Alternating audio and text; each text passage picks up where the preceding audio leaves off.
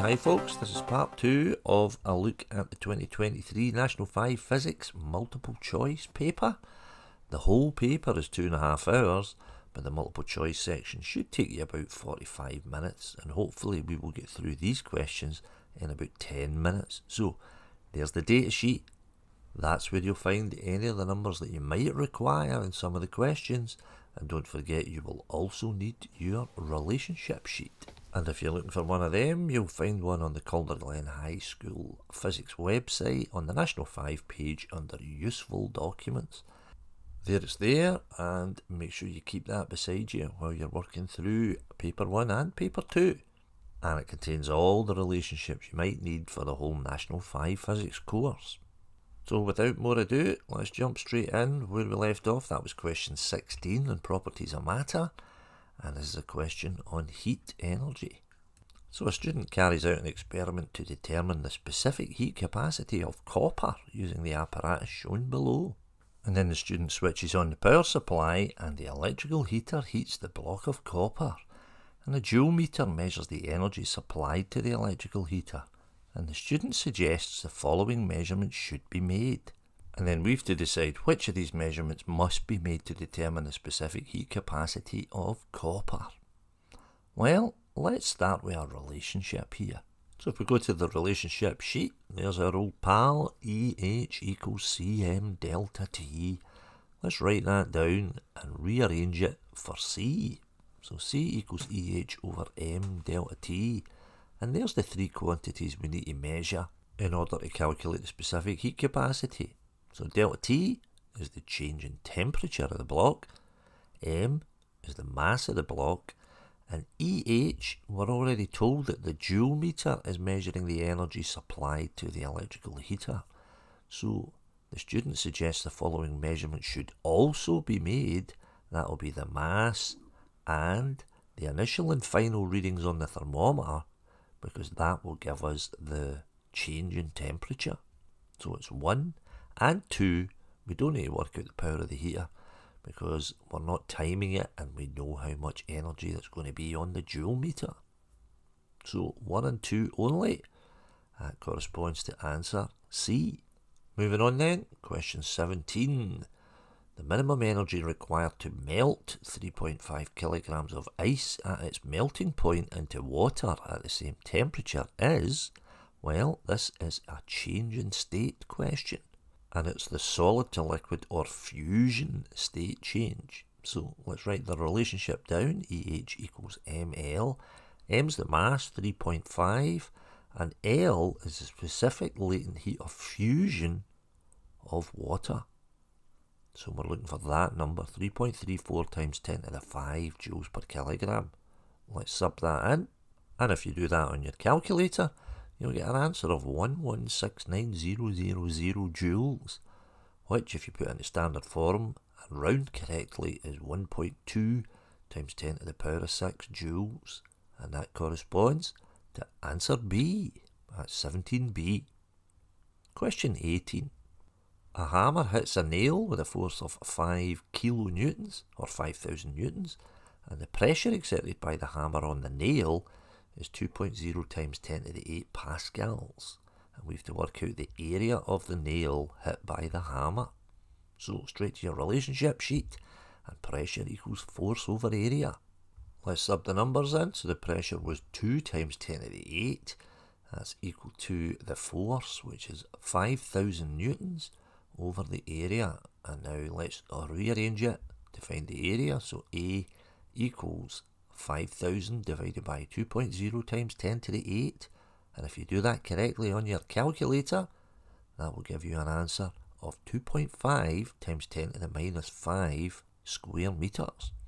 Now, watch out if you're using the new version of the Casio FX83CW. Make sure you're using the fraction button on your calculator to do that calculation. And if you want to see my rant about the new Casio FX83CW calculator, then that video is also on this channel. Anyway, it's 2.5 times 10 to the minus 5 square meters. That corresponds to answer B. Question 19. A sealed hollow buoy drifts from the warm Atlantic waters into cold Arctic waters, and the volume of the buoy remains constant.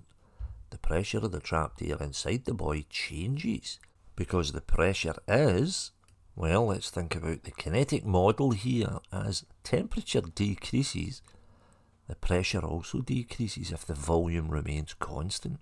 You've got this relationship on your relationship sheet. So P divided by T is equal to a constant.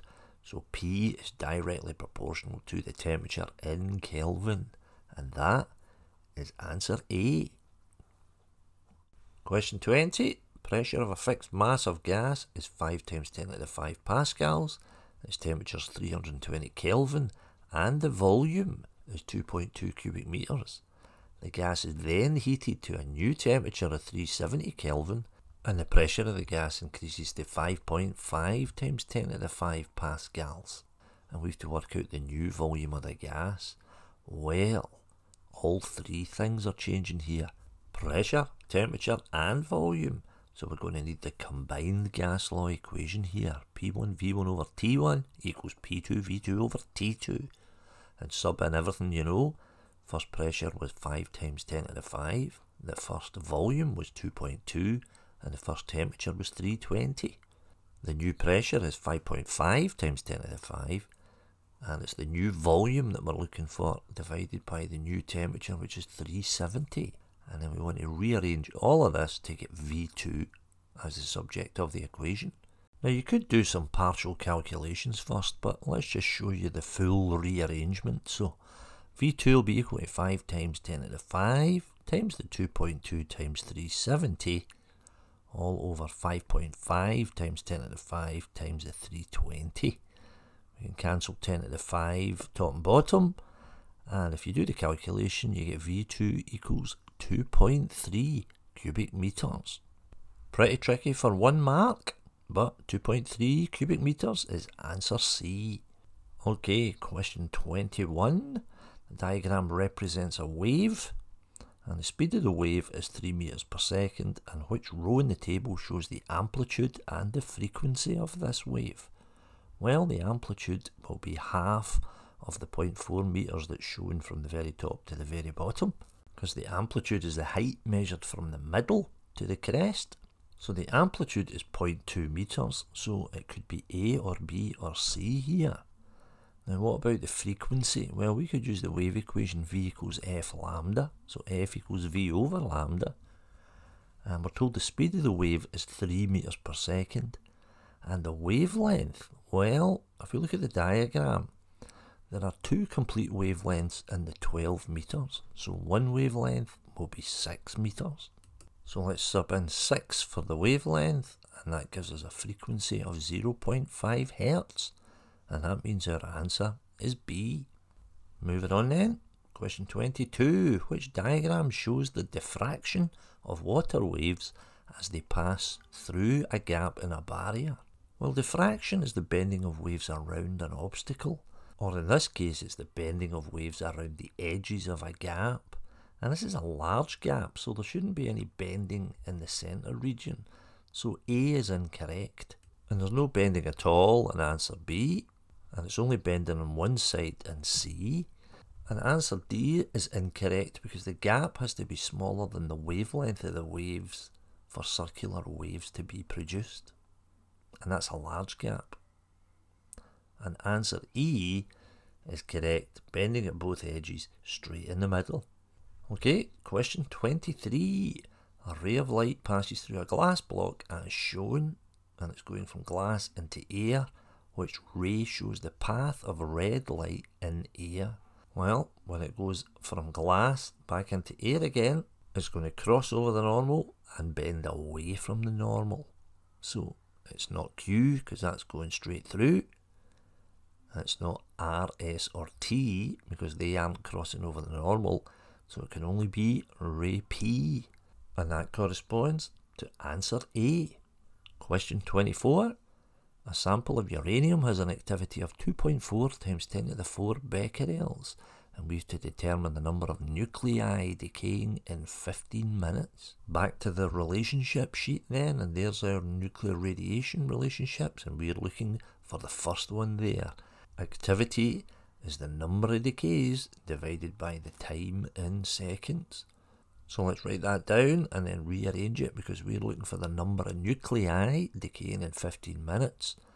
So the activity was 2.4 times 10 to the 4, and we're multiplying that by the time, which was 15 minutes times 60 seconds. Don't forget to multiply by 60, because if you don't, you'll get answer D, which is wrong. So the answer you should be getting is 21,600,000.